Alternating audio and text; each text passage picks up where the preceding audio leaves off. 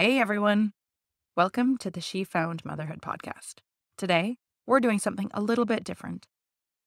Instead of sharing a birth story, I'm chatting with Katie B, and she's sharing with us her story about her journey with postpartum anxiety.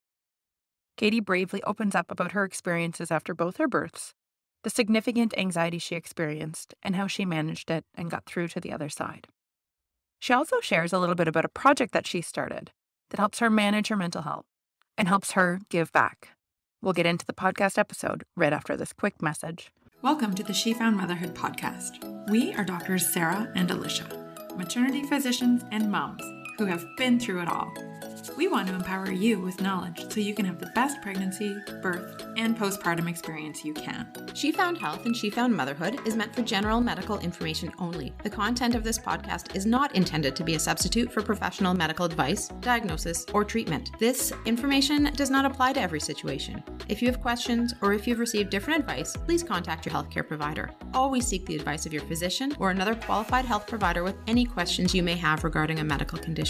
The views expressed by She Found Health and She Found Motherhood and our guests are not representative of any of the institutions with which we are affiliated. Some of our podcast episodes are sponsored so that we can keep getting great info out there to you, our listeners. We only partner with companies that we truly believe in.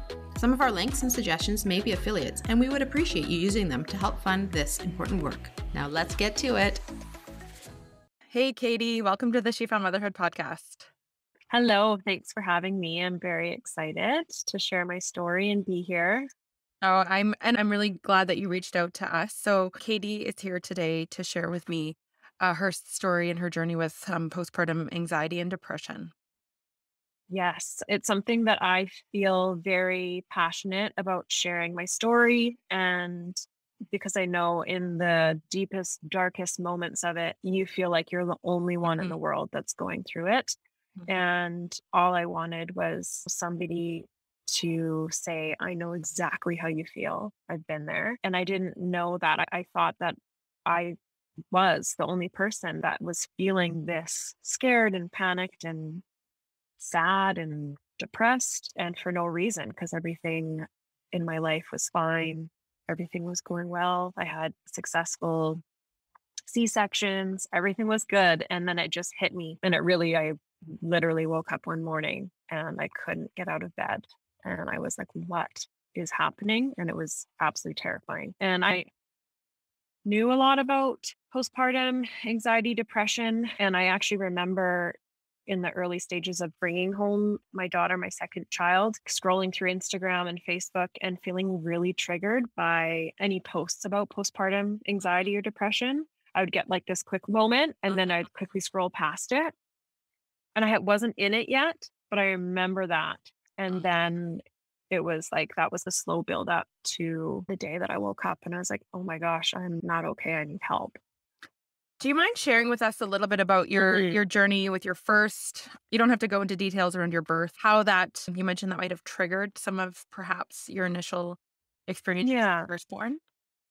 Yeah. So with my first, I didn't have this kind of panic, but it was just the immediate kind of bringing home your baby and feeling scared. And you're like, oh my gosh, what just happened? I have a child all of a sudden. And the first time mom kind of worry that comes with it. And I remember constantly worrying about him getting sick or catching a cold or just like anything, but I wasn't stuck in it. Like it would pass. And then I do have a history with anxiety. So I was, come on, Katie, snap out of it. You're good. Everything's fine. But then when I had my second child, that was when it started again down that same path. But it wasn't necessarily the worrying about my kids. It was worrying about myself. Like, I'm crazy. Something's wrong with me. Am I going to be able to be there for my kids? So it was a totally different feeling, really intense feeling that I had never felt before. And I think that's why it scared me so much. So two completely different experiences with both kids, but obviously all under the umbrella of postpartum anxiety. Yeah. So with your first, it sounds like you had the normal, I'm doing quotations here, the worry. And I always say it's normal to worry until it interferes with your function. But did you ever need to seek any treatment or support, or you were able to manage that on your own and with the help of your partner and your family? Totally. I managed really well. I remember around 6 months, I postpartum, that was, I guess, 3 years ago when there was, like, a reoccurrence of measles. Oh my gosh, I forgot about that. Yeah, Yeah, right? I know. I didn't because I remember that terrifying me Yeah. and being like, "Oh my gosh, okay." Like, we were gonna go away for that spring break, and I remember my anxiety starting to increase Mhm. around the reoccurrence of resurgence of some measles cases. And then I was like, okay, can I get him like vaccinated early and all this, trying to Mhm. figure out how to do all that just to cope with that anxiety. Mhm. So I remember around that mark, I was like, I called my family doctor and I explained I'm feeling really anxious about my child's health.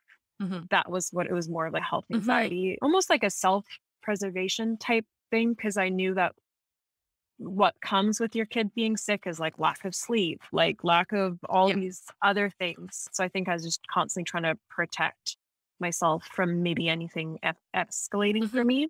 Mhm. But then I came out of it and I was fine. So it was So in moments. yeah. And then Yeah. with your second, and that's your daughter, is that right? Yeah. Yeah. How were things immediately following the birth with her? So immediately following the birth, everything went fine as far as the birth. Like Mhm. it was fine. And I remember coming home after my C-section, and I don't do really well with the pain medication, so I had the same immediate panicky feeling right Mhm. after I had her. Mhm. And I remember the next day after I had been sent home from the hospital, going back to the emergency and being like, something's wrong with me, like I'm feeling terrified, was super achy. And I don't know if it was related to the medication, but I remember just feeling really scared.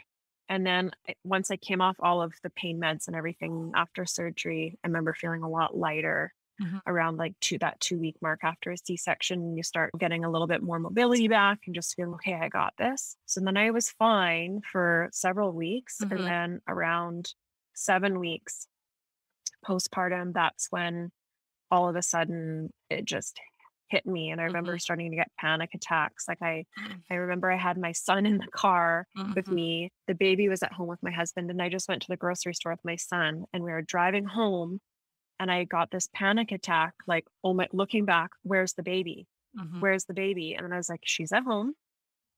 The second baby's at home. Everything's fine. But I think it was that initial like, holy crap, I have 2 kids now. And then that's where I started having those panic attacks. And then followed the panic attacks, I just started worrying about my mental health and Mhm. kind of deep diving, trying to self-diagnose myself. What is Mhm. wrong with me?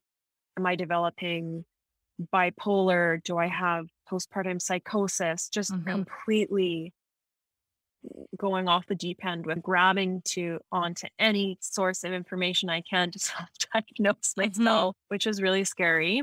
Mhm. There's a lot of information out there. The internet will tell you whatever you want it to. Yeah, and I think that was also what wasn't good for me is, and there's so many amazing accounts like yours, She Found Motherhood, that really advocates for women and their prenatal, postnatal health and everything, which is awesome. But I think I just almost knew too much Yeah, about what could go wrong. I know. And that's where it took me, was just like severe panic and then panicking about myself. So it was like became the fear of fear. Yeah. That's what it turned into. So something not even related to my kids or anything. And it's Um, interesting you share that because I think you're right. On social media, most of the symptoms are worrying about your kids. So then mhm. worrying about your own health drives further the fear and the worry that there's Yeah. something unique and different and Yes. even more concerning because you're like, my Yeah. worry isn't like other people's. So what's wrong with me? Yeah. And that was a huge part. It was like, okay, I'm not worrying, yeah, about my kids or something. Something is wrong with me. Something is wrong in my brain. Something has clicked and I'm not myself. So that was pretty terrifying. Yeah. Yeah. So that's when I was like, okay, I need to really reach out to my doctor, my parents, just pull on all my supports. And I remember just constantly wanting answers and wanting to know, okay, well, what's wrong with me? What is this? And I remember my dad saying, like, this is also just a feeling. It's just a feeling. And it's going to go away with time, with medication, with whatever, because each circumstance is different. Mhm. But I remember just wanting that feeling just to disappear because it made me feel sick. I couldn't eat. I was nauseous all the time, upset stomach. I think in that first few weeks, I had lost like maybe 20 pounds, Wow. which was like all my pretty much like pregnancy weight, but were part of it. But it just kind of like, because I couldn't eat and I couldn't drink. And I remember my mom bringing me like toast and tea in bed and trying to, Katie, you need to eat, you need to eat. I couldn't, like it was awful. And then not to mention like juggling having a second child at home and feeling so guilty that you can't be with them because you're trying to take care of yourself. Mhm. And my doctor was always saying, you have to take care of yourself first before you can, take care of your kids. You're the most important person here right now. And I remember just being like, oh my gosh, this is so selfish of me. What am I doing? Snap out of it. I know. We're so harsh to ourselves. But if your best friend So was hard. experiencing something like that, you'd be saying something completely different. I know. Yeah, that's true. Like you have to take your own advice sometimes, which is hard when it's happening to you. It is hard. So how did you get through your journey? So the journey, I ended up going to Victoria from Nanaimo. So staying with my parents for 6 weeks with the baby, and kind of my husband was going like back and forth. We're both teachers. So it happened at a good time in that it was right around spring break. And so he had the 2 weeks and then he could take a few days here and there. But yeah, so he was going back and forth with our 3-year-old at the time between Nanaimo and Victoria. And that was my safe place, was in the house I grew up in, having my mom and dad. I just wanted my dad to hold me. That's all I wanted, was just like a hug from my dad. He was like my safety person that I could talk to, and he would take me for walks and just have to get out the house. Have to set a plan each day, almost like behavioral stuff. What are you going to do today? Go for a walk. Try to get up. Don't sleep until 2 p.m. You have to just get up, and which was really hard because it does feel impossible when you feel that low and that anxious. So yeah, I was there for 6 weeks. My doctor in Nanaimo was amazing. He did weekly check-ins with me because I had started medication as well to help.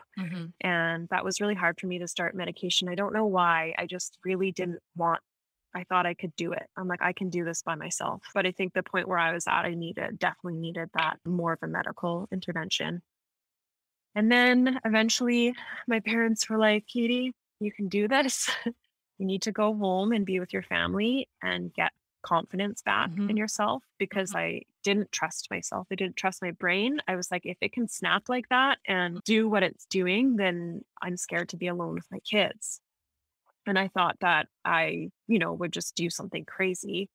And that was my fear. That's why I didn't want to go home and be by myself. So we made a plan. And I think that was really important, was to have that plan in place, that I knew when I go home, I'd still have my supports. My parents are a phone call away. My husband is a phone call away when he's at work. My mother-in-law, I don't know what we would have done without her, because she moved from Quebec last year. And so she was a huge help just with the kids and juggling all of that. But yeah, once I got home, I just started getting in a routine.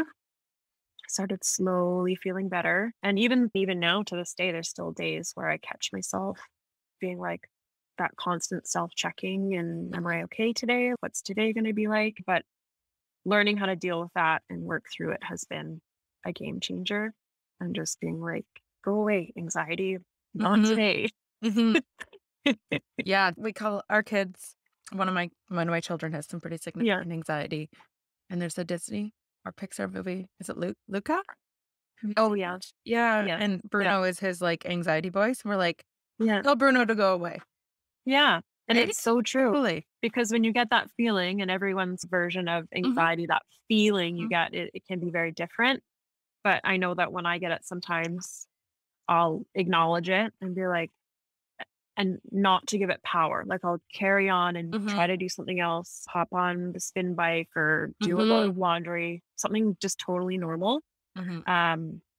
Really helps, and planning out what I'm going to do that day. And I think too, just as being a teacher, like I am so plan oriented. Yeah, you are. Yeah. It becomes easy for me. So that's been very helpful. Yeah. And I tried the counseling route, but that was tough for me because nothing happened. Mhm. There was nothing Mhm. that went wrong.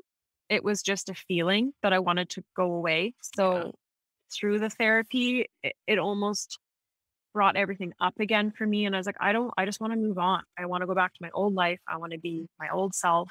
I don't want to think about this anymore.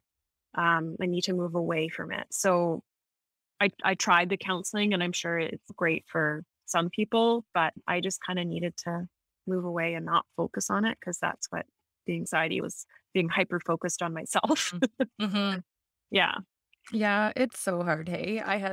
As I mentioned before we started recording, I had really Yeah. significant anxiety with my first, not so much Yeah. second and third, but it's because I started taking Yeah. meds postpartum immediately. Yeah. But it's just paralyzing, It is completely paralyzing. paralyzing. And then you have this, there is still so much stigma around mental health. And those of us Yeah. who are educated and you come from a family, a parent with as a physician, like mental health is a disease, just like cancer, just like diabetes. And would you ever Mhm. say, "Oh, I can do this" to cancer? No, Yeah. you would do all of the appropriate therapies. But when it comes to mental health, we just think the same thing. We should be able to get like should yourself, and Totally. especially postpartum. Sometimes not everyone needs medications, but when it's this, like it's impairing you so much, medication can get you to that point where you can go outside and do the Yeah. things like the walking and the normal everyday to day activities that are Mhm. going to start to help you feel better. Yeah, absolutely. And even reaching out to you and wanting to speak out about my experience, I was like, oh my gosh, what if, my colleagues hear it, which I'm sure that they will, Yeah. and what if they think I'm crazy and then I'm not capable to work with kids, or and I'm like, why am I doing that? Yeah. It's not, I'm sure so many people deal with Hmm. maybe even worse things and don't talk about it. But I was feeling it's a vulnerable thing to share your story. But at the Hmm. same time, I'm like, no, I have to do this because women going back to work after having kids need to know that there's so much that comes with it. And mental health is probably like the number one thing that you need to take care of through that to be able to focus on something other than your job. And even when you are a full-time working mom, you're still like in a sense that stay-at-home mom because you're like the mom's always like the organizer, the driver of everything that Hmm. you just have so much, like there's just so much on your plate at all times. And it's a really hard thing. And I just want women to know that going back to work, having kids, yeah, it's awesome. It's rewarding, but it's okay for it to be hard. And it is hard. And I just feel so strongly about, yeah, sharing that message. Oh, it's so true. I recently actually had to close my family practice because I've Yeah. been struggling. We've had a lot of childcare, so I have three. Yes. That's a And lot. yeah, and next year they'll all be in school, but it was just too much. And I was putting myself last and not taking care of myself. And Alicia and I had this conversation because we're very close and we work together. And the practice I had was at our clinic. And we said, we have evolved as a culture and as a society that we often live away from our immediate family, right? So our parents and our aunties and our cousins don't all necessarily live in the same city. And now we've also evolved that most families have two working parents in order Yeah. to live and thrive in this very commercial society we have. And so you have two working parents, but you're away from your supports. Like we need to do better in terms of supporting. Not to mention right now Oh, in a pandemic. throw that in there. No big deal. Yeah, just throw it in. But it's so true. And then not to mention finding childcare, Oh my gosh. paying for childcare. Like Yeah. I'm like how are women even supposed to No. go back to work full time in this kind of situation? Just there's so many layers. And I think the more that we talk about it, we're like, okay, I'm not the only one. Yeah. Yeah, it's really hard. Yeah. And that's okay. But sometimes we do need more support than our Yeah. families, our doctors. I don't know. I'm hoping for some change Mhm. Oh my in God. the way our Yeah. society is built fairly soon here. I'm really hoping for that because it's weighing heavy on everybody. Yeah, it is. And I think social media is great in some senses, but also it can be really harmful. It's a highlight. So you see, Yeah. and I know like my personal feed, sometimes I look at it, I'm like, oh my God, my life looks perfect, but it's not. Yeah. Like I didn't share that Mhm. my kids screamed for an hour because I wouldn't let them watch TV. And I don't share that Yeah. they don't eat dinner because blah, blah. And so Yeah. you see everybody's social media sharing their Yeah. perfect life and thinking, what's wrong with me? Yeah. And thinking too, okay, no, there should be no screen time. We're going to do baby led weaning. Okay. We're going to do sleep train. We're going to all these things that Mhm. like we know, and because they're all well researched things, but Yeah. it's okay. How are we? What? Like, it's just so, it's like information overload. It is. And I'm guilty of it too. Like, I follow all of those accounts as well, like sleep training stuff and Mhm. how to feed your baby, the, what do they call it? The gentle parenting, all Yeah. this stuff. And I'm like, but then it makes it even harder on yourself because when you lose it on your kids, you're like, oh my gosh, I'm supposed to validate their feelings and Oh, and yeah. do that. Yeah. So it's just it's a lot. It's a lot of pressure. It is a lot. And I think just having conversations like this and getting the message out there that normalizes you're a teacher, I'm a physician, and it's hard. It's Yeah. hard. And and being a full-time stay-at-home mom, I don't think it's any easier because you're No, still lacking all the support, but you don't have that, work is I always say when I am at work, it's almost easier, right? it is easier me going to work and having 28 kids to look after than being at home all day with both my kids. Mhm. Like honestly, to me, that is way easier because you're not carrying that extra load of the family stuff and Mhm. yeah, and you're focusing on something else. You're Yep. not it's nice. Like it's refreshing to be doing something else, which is why throughout all of this anxiety and depression, because before my second child, I used to do a lot of trail running and I did Mhm. like trail ultra and I run, marathons. I was running a ton when the pandemic hit. I was training for an ultra and then it got canceled and then I ended up getting pregnant with my second. I think I've gone for 2 runs Mhm. since I've had my second baby and she's 13 months old now. And then I finally just bought a home spin bike because it's like I need Yeah. something that's easy. I can just throw a sports bra on, some running shoes, and get a good sweat on because that's what Mhm. I needed. Yeah. And then also with the 27-4, the bracelets, it was just that nice creative outlet that you're hyper focused on something. I also started sewing lessons once a week because Amazing. I Yes, just you're doing wanted the to learn thing. a skill. Yeah. I wanted a skill and it's like artists and when you get in like that mode where nothing else, everything melts away, which is so nice to have where it's so detailed that you're focusing so much on that you're not thinking about yourself or what can go wrong or if your kids are sick or if you're going to have childcare the next day or if just everything. All the Um all the Yeah. things. It's so true. It's And a form of mindfulness, right? yes, it Yeah. is. And I needed that so much. And running used to be like my huge self care, but now I find because you're just with yourself, unless I'm running with a friend chatting the whole time. But usually when I'm running in the trails or I'm by myself thinking in my head, Mhm. which I don't want to be. Yeah, having that creative outlet has been really nice because I can't get in my own head. And it's like a bit of escapism for me to do that. Yeah. Good for you for finding that. Everyone knows that the best gifts are the ones that you buy for yourself. But how can you get that exciting gift opening surprise factor while also getting yourself exactly what you need? With a nesting box, of course. A pregnancy-themed subscription box filled with locally crafted, ethically sourced goodies handpicked by Doctors Sarah and Alicia to support you in whatever trimester of pregnancy you're in. From soothing soaks and balms for those first trimester aches and nausea to newborn products for when your baby arrives. We have you, or the pregnant person in your life, covered. Go to www.shefoundhealth.ca/the-nesting-box or click the link below. Tell me, Yeah. share a bit about your bracelets. You sent us some. So- I'm gonna share about. I'll share about them. Yeah. So the bracelets just started as I don't know. I actually don't. It started, I think, in the summer.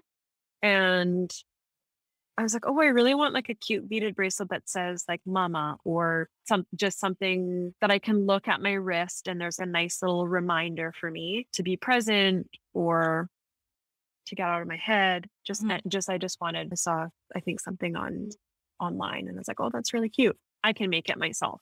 So I went to a craft store and I just started making some and I was like, oh, these are so cute. And then as I was actually beading, putting tiny beads on a string and tying tiny knots, I was like, this is very soothing. Yeah. This is awesome. Yeah. So then I just got hooked on making these. And then I just thought it'd be cool to share why I'm doing this and how it's helping me. And then it just turned into it's nothing big, but it's just something that I'm excited about because the more people order them or whatever, it's just spreading the story of women's mental health. And then I sent partial proceeds of anything. I'm not making really anything, but the proceeds I sent to Pacific Postpartum Society. Yeah. So I donate a little bit there. And then during Christmas time, I made these kind of self-care kits for people living on the streets and some special ones for women for like the pads and that kind of stuff. Cause I was like, what do women do that that are homeless? I know. That don't have access. And then what also used to really upset me about my whole condition was I am so privileged. I have a roof over my head. I have a supportive family. Mm-hmm. I have my health. I have everything. What do women do that don't have that and that are going through postpartum anxiety, depression, that might not even have a partner in it with them? And I was like, would they just walk into the emergency room with their baby and be like, help me? I know.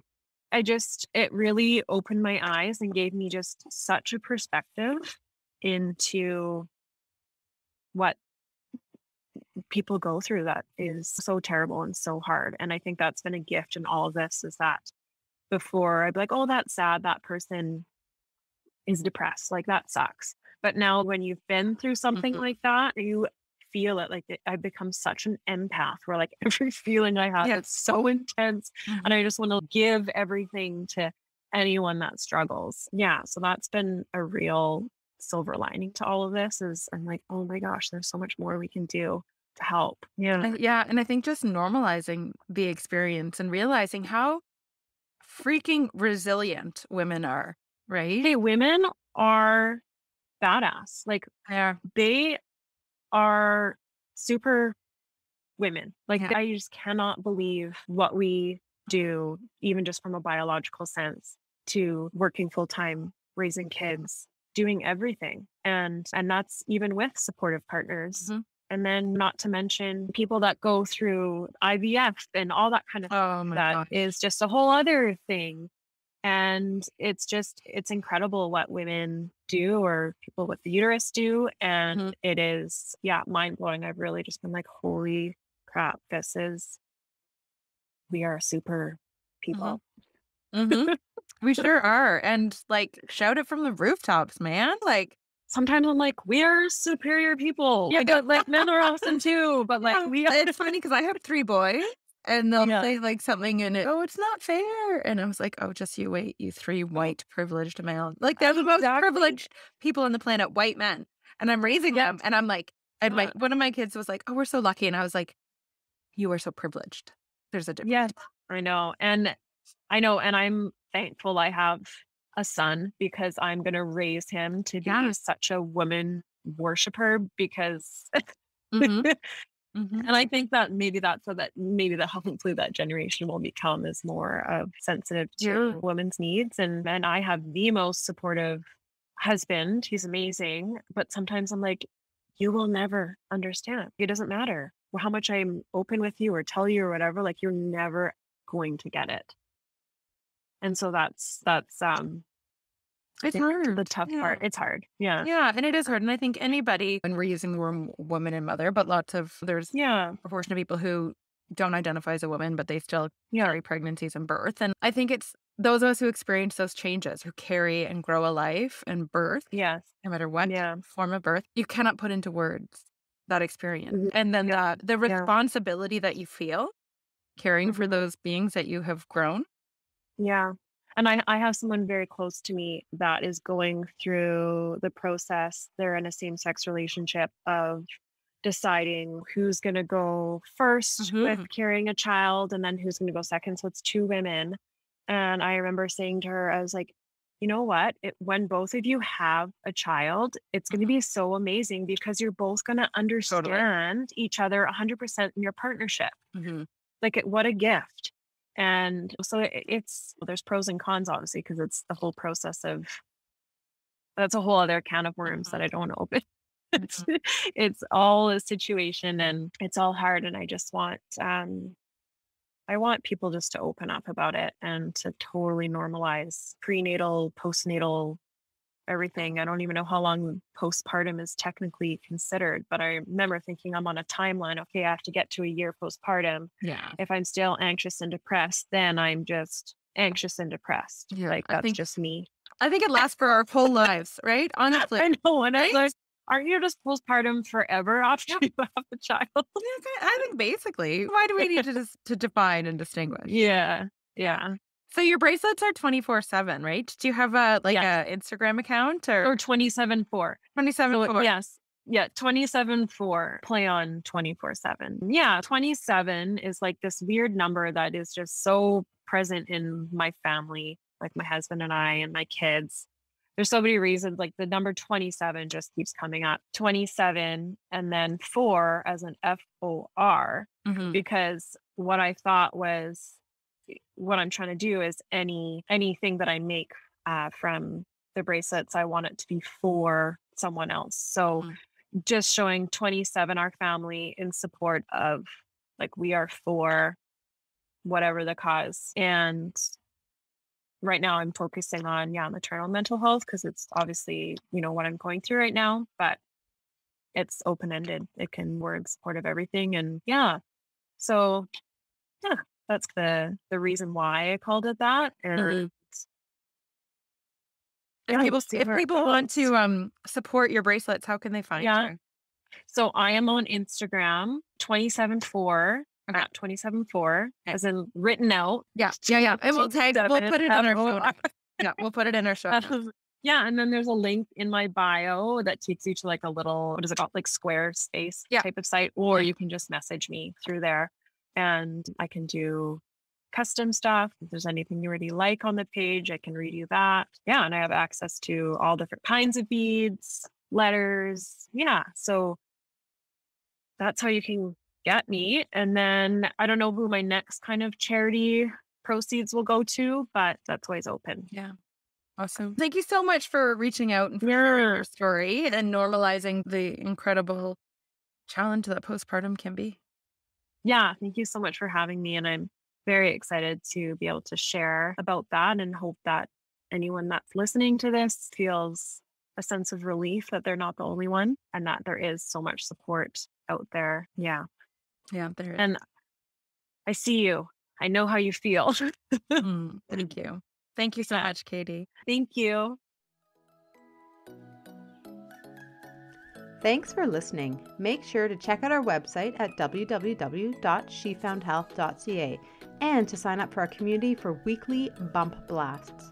Make sure to check us out on Instagram or Facebook at she.found.motherhood, and head on over to your favorite podcast app and leave a review and a 5-star rating. If you enjoyed this podcast, take a pic of yourself listening to it and share it on social. Make sure to tag us on it so we know to keep making them.